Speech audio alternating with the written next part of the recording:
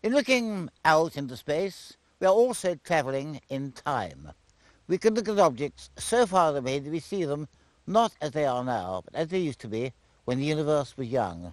And that's what we are going to do in the next hour. Look back over nearly half a century of the sky at night. A journey through space and time.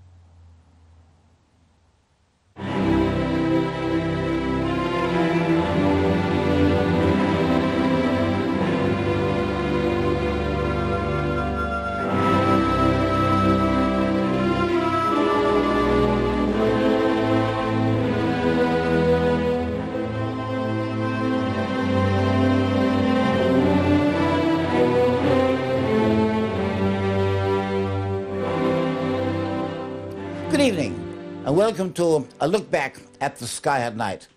You know, when I began the programs, way back in April 1957, I had no idea I was going to be making them every 4 weeks, half a century later, but that's what happened, and that really is a world record. Good evening. Well, I'm afraid Burnham's comet turned out to be something of a disappointment. Good evening. Well, as you've all heard by now, there's been another unsuccessful American moonshot. Good evening. We've just had some amazing photographs sent back by the American probe to Mars, Mariner 6. Well, as you can see, we're doing this program from my home in Selsey, where I've got an old thatched house within sound of the sea. Hello to the first ever Sky at Night from Stonehenge.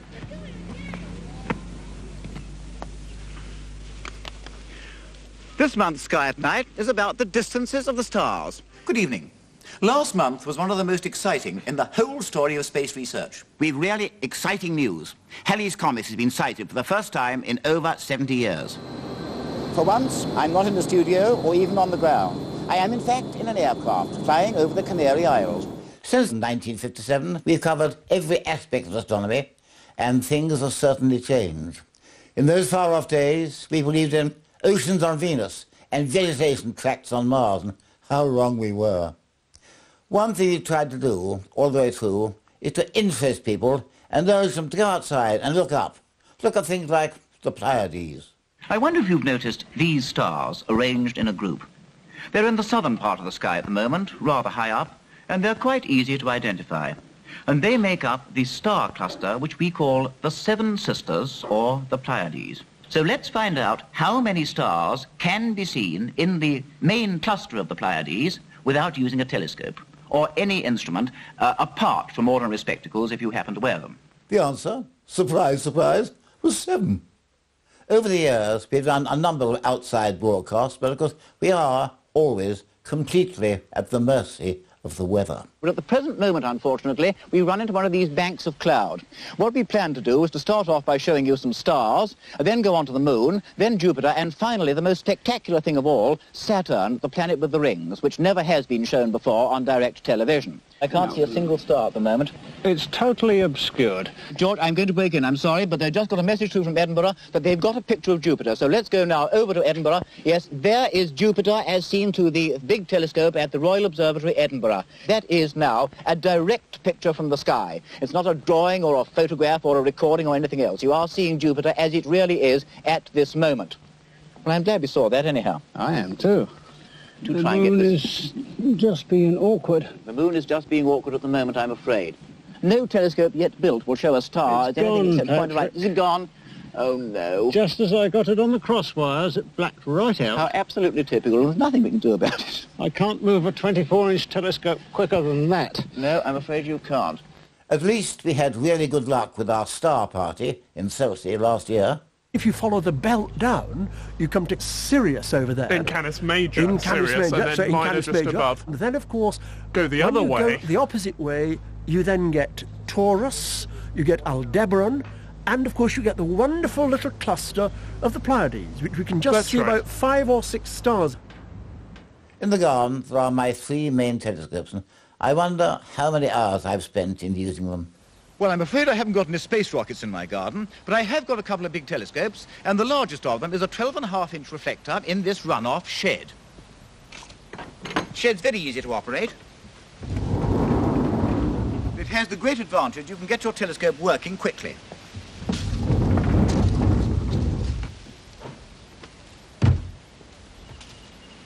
This is what we call an alt-azimuth mounting, and you can see you can swing it round anywhere, and it is very convenient from that point of view.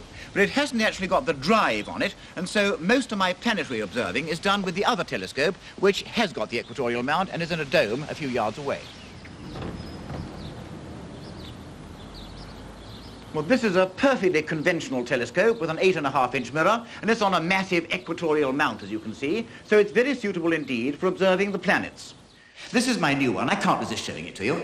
This is my 15.5-inch reflector, and you can see it's pretty massive. Wooden tube. I rather like that. Some people don't.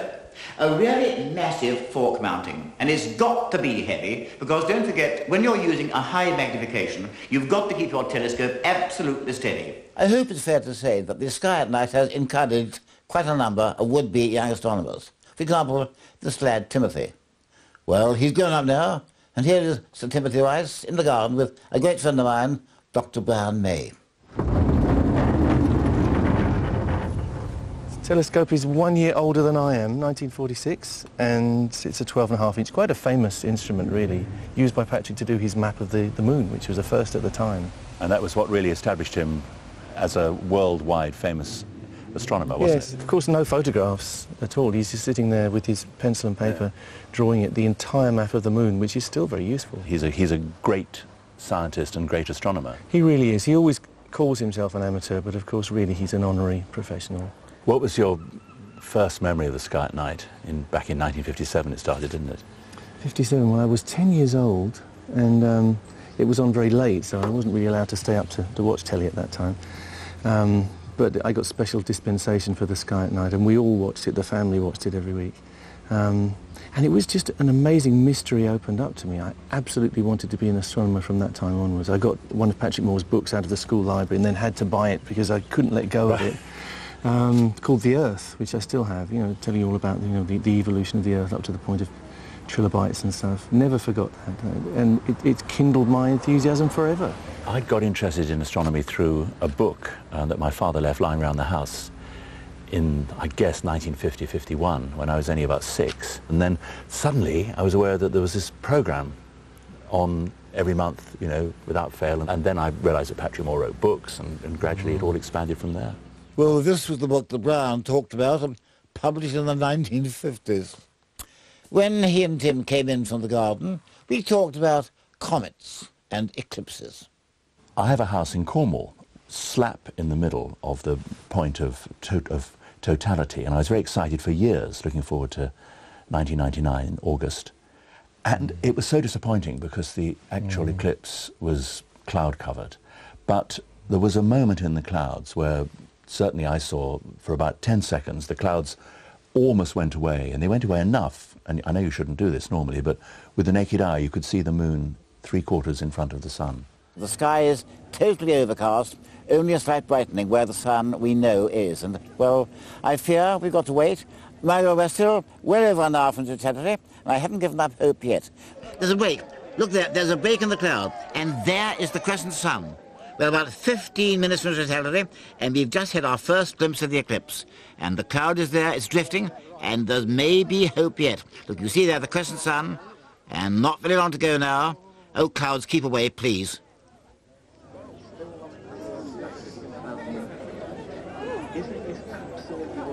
Totality, and the light fades, and down here we can't see it. From the aircraft, of course, we can, but from this ground, I fear we are going to miss totality. There's cloud up there, but you can see the light level going down. The temperature dropped, kind of eerie half-light, not like an ordinary dawn or dusk at all.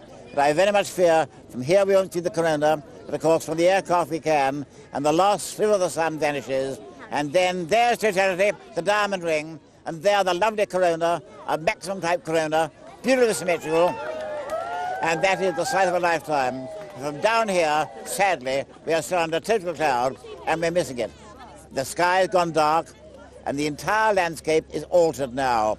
And that is totality, lasting for 2 precious minutes. And down here, all we can see, I fear, is gloom. A few scattered breaks on the cloud, but unfortunately nowhere near us. I remember at school we had because I was at school in Sussex, actually, and ours was the only house that had television. We had one really ancient black and white telly in a room known as the Dive. And I can remember I remember you broadcasting from somewhere in Yugoslavia. Yes, it was 1961. The 61. Well, it's interesting because thank goodness I got that right, because that was my last but one year at school. I remember all of us crowding in and people illegally from other houses fighting in this small dive just to see your programme from Yugoslavia. There's the sun, the actual crescent, which I didn't think we'd see a few minutes ago. The clouds and the mist will roll away just at the right moment, but the great moment is coming up. And the main thing about a total eclipse, you know, is the suddenness with which it all happens. But that must have been very early days of Eurovision. I mean, not the song contest, but of the ability to do live programmes from Yugoslavia. It was the first time that it had been done. We showed the eclipse 3 times, from France, Italy and Yugoslavia. The first time it had ever been done. That was a pioneering work. Hello from Yugoslavia. This is Patrick Moore talking to you from what must be one of the most desolate spots in Europe. And we're having a most exciting time here. We're in a cloud at the moment, right on the top of this mountain, but we can see the sun. We're now in this wonderful French observatory in South France, and there's one of the television cameras mounted on a telescope in a dome, and I'm actually in a small room attached to that dome. This is Trinity Bridge over the river, which runs through the centre of Florence, where at the moment there's a terrific sense of expectancy. The sun is over 3/4 eclipsed. There's a weird kind of light. Patrick, one of the greatest memories I will have forever is the transit party of Venus at your house. Yes, that was a great programme, I think. Now we know the transit is about to start. Yeah, I've got it in HL for it. It's there. It's right on the very limb. I can see it just cutting through the top of the photosphere. I can see it just coming in on the edge of the disc now. There's a very small bite taken There it out is. There's Venus now. Just first contact, a tiny notch. So, Damien, it's really clear now on the projection. We can see Venus is half onto the disk. What's the computer showing you? Yes, it's showing Venus about halfway onto the solar disk now. Yes, it's looking very clear. About 4 or 5 minutes' time, we should see the black drop. I can see it quite clearly, and there's no mistaking it now. And even after 47 years of the Sky Night, something we've never seen before, and like nothing we've seen before. And we won't see again from here, after all. This really is a one-off, and I'm so glad we have these perfect conditions. Exactly. It's nice to have a blue sky for something It really astronomical. is. Tell us about this telescope. Am I allowed to call it the low-tech way of You looking can at if things? you like, yes, it won't mind. This is my childhood instrument, really. It's a Newtonian reflector, which me and my dad made out of a kit, you know, and it's cost almost nothing. But it does work, as you can see. It's a beautifully sharp image, actually. I like the coat hanger attachment. I think that's I was very pleased with that. That was a last-minute modification. I think it was invented by Messrs. Heath and Robinson. There, is that the black drop there? Yes, that's it. You can see it there. Yes, that's the black drop. We were lucky down here because we had a whole collection of amateur astronomers and professionals too, and we had perfect weather, and the entire thing was visible from my observatory. Amazing. And then as soon as the transit finished, the sky clouded over. So we had a perfect day, really. 2 great musicians who are also astronomers. Well, I've never had a music lesson, but I do care a great deal about music, and at the start of the Sky at Night, I had to choose opening music. What should it be? Intermezzo and Corellius Suite by Sibelius, Grieg's Homage March, or the one we finally did choose, an old 78 recording of At the Castle Gate from Pelleas and Melisande, again by Sibelius. And I think that was a good choice. But after all, in a way, music and astronomy do go together. William Herschel, discoverer of the planet Uranus, was a professional organist. And on one occasion, I did nerve myself and play a piece of Herschel's music on the piano, live.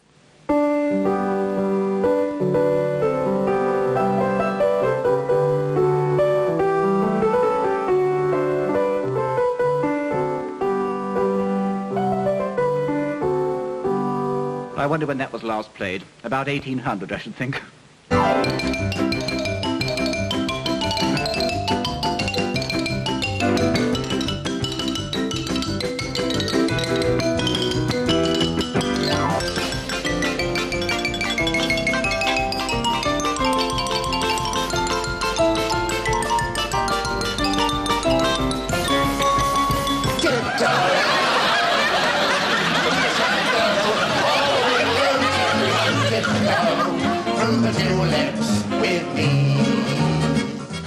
Hello, gentlemen. Yes? There is one place which you can see not only Mars and Venus, but all the other heavenly bodies. Oh, where is that, may I ask? I'm delighted you asked me that, because I'm going to show you.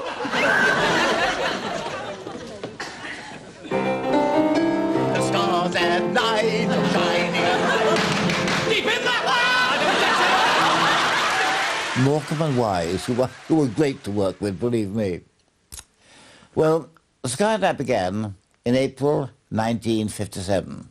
The space age began later that year, and in 1961, up went the first man in space, Yuri Gagarin. The first man in space, the first spaceman in history. You know, if I'd come on the air in 1957, when we did the first of these Sky at Night programs, and said that within 5 years I'd be showing you pictures of the first man to go round the Earth in orbit in a spaceship, well, I think you'd have regarded me as mad. It was also the Russians who took the lead in sending rockets to the moon. And they sent their probe, Luna 3, round the moon and got back the first pictures of the far side we never see from Earth. They had used some of my maps, and they very kindly sent me that globe. It's a while ago now. Well, this time also we were sending rockets to the other planets. And two very regular and welcome visitors to the Sky at Night were Dr. John Zarnecki and Professor Gary Hunt. And talking about the moon, I turned to John Zarnecki. I can remember back in the 1950s when I was a child growing up, there was tremendous mystique, for example, about the far side of the moon. We'd never seen the far side. In September 1939, the Russians landed their Lunik 2 on the moon's surface, not far away from the great 50-mile crater which we call Archimedes. And then in October 1959, just a bit less than a year ago, came that great triumph with the Russian rocket Lunik 3, which actually went round the moon and photographed that part of the moon's surface which we can never see from the Earth because it's always turned away from us. Well, I, for one, certainly won't forget those pictures because they came through on the night we were going to do one of these Sky at Night programs, and we were the first to give these pictures in this country. And that actually was a picture taken in the studio in October 1959 when I was reading out the announcement. These pictures of the other side of the moon were quite staggering. They were much better than we dared to hope. And this is the first one that came through. You remember that one, Gary? Indeed, I think our pulse obviously quickened when it was suddenly decided we will go to the moon, the famous statement, and then the whole build-up to the missions to the moon, and a chance to sit down and plan very much what we expected to find there, and that's where, of course, your own observations came very much part of it. I think it'll be wise for the first explorers to come down well away from the moon's equator. And my guess, for what it's worth, is that the first landing is liable to take place in this large, dark plain, which we call the Sea of Showers. I remember, of course, at that stage there was a theory, not widely supported by people like me, that the entire moon's surface was covered with deep dust drift. If we wanted to know exactly what the surface materials were, we could analyse them by throwing out a sticky tape from the rocket and drawing the tape back so that possibly bits of the rock, bits of the dust would stick to it, and we could analyse these inside the rocket and send the results back. Well, thank you very much, Dr. Fielder, and I'm quite sure you're right when you say that these experiments are going to be interesting, and I think they're going to be made pretty soon. I think you'll agree with that, too, because all the indications are that the Russians are now making such immense progress that almost anything may happen at any moment. Well, this is a scale model of the lunar cod that's now standing on the surface of the moon, and I think this probably represents the greatest Russian triumph yet. And in this model they brought over to the Paris exhibition, there are all kinds of interesting features that can be seen. First of all, look at those wheels. There are 8 wheels altogether that make the thing move, and each one has its own independent set of motors, so that if one happens to fail, the remaining 7 will carry on. These showed us that there was a regolith. You know, there is a surface layer of dust, but it's not too thick. And of course, it's generated by impacts over the age of the moon. And of course it's impacts that generate the craters that we see. It certainly is. Remember the tremendous argument about that, whether volcanic or whether impact. I was on the wrong side. How did the moon's craters and the waterless seas get there? Well, I'm rather a rebel. I believe, frankly, that they're due to some kind of internal action. You can call it volcanic if you like. But I think this is a minority view, and most people prefer to believe that they were due to the impacts on the moon of huge pieces of matter, meteorites, in fact. the final preparations for a manned landing, when the module was taken down to within 10 miles of the moon's surface, and the pictures sent back were absolutely amazing. And all this led on to July the 16th, 1969, when Apollo 11 was launched from Cape Kennedy. Liftoff. We have a liftoff. 32 minutes past the hour. Liftoff on Apollo 11. What a roar! A great flame over twice the length. And these were the final moments as Armstrong and Aldrin came down toward the Sea of Tranquility, ready for the first lunar landing. 30 seconds.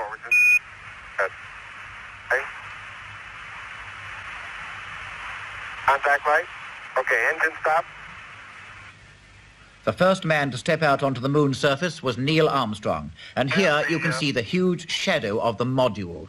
And here's the module standing on the moon's surface, where it stayed for a total of 22 hours. And here's the shot of the year, or any year. Taken by Neil Armstrong, it shows Colonel Edwin Aldrin on the moon's surface, and it sums up the achievement of Apollo 11.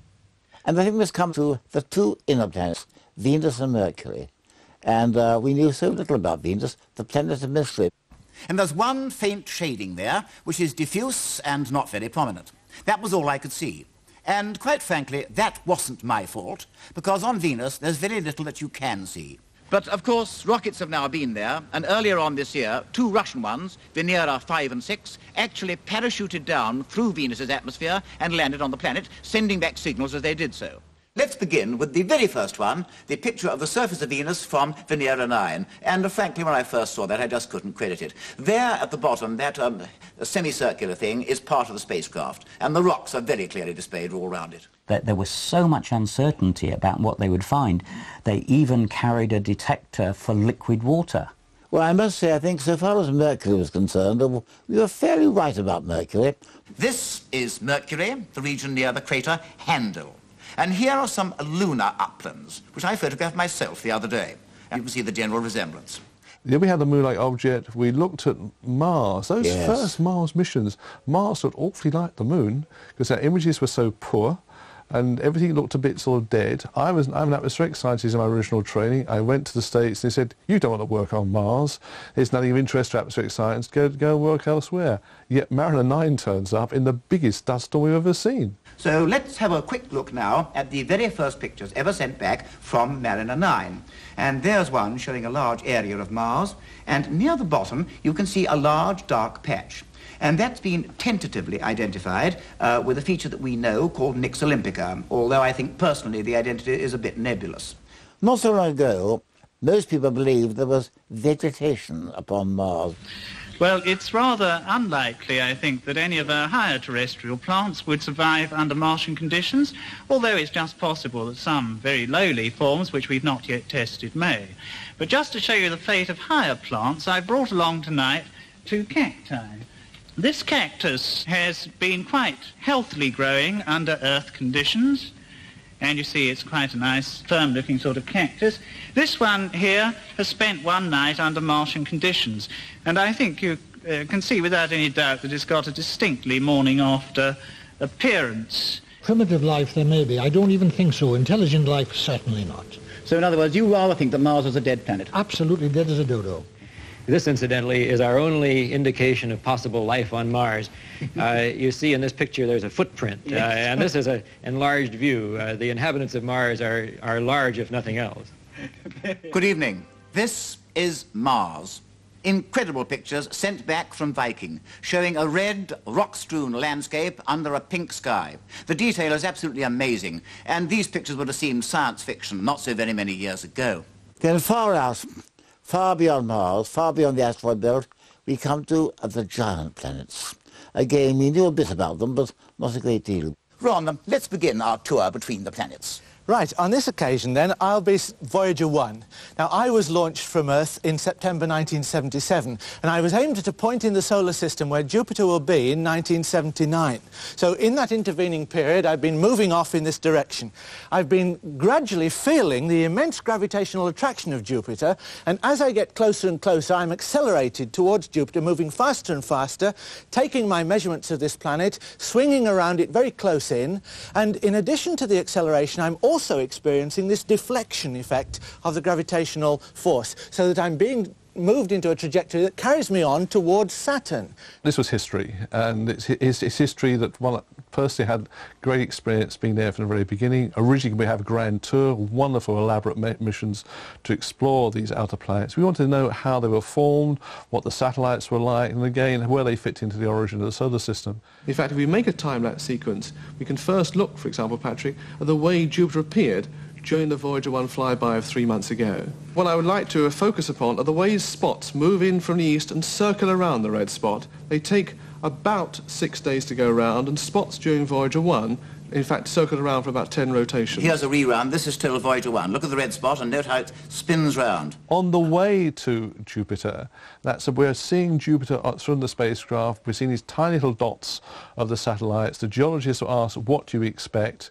And the quote, and they won't mind me saying so, was that they expected Io to be fully cratered, an extremely old surface, right the way out to Callisto, which is going to be thoroughly smooth. They were so wrong. Let's begin, shall we, Gary, with the Voyager 2 picture of the outermost of the Galileans, Callisto. And I think the important point is we're looking at a face patch we haven't seen before. This is the nice thing about having 2 flybys. We can see other aspects of these satellites. And again, it's totally cratered. There's not room to put any more craters down. Now, Voyager 1 is closing into Saturn, nearly 950 million miles away from the Earth. And even when still 50 million miles from Saturn, it began sending back spectacular pictures. Yes, even at this distance, Patrick, we can see the rings with the main division showing up, and also, in fact, the evidence of Titan showing up in the picture as well. Here we go. Voyager coming into its closest approach of Saturn, the closest a man has ever been. That's it.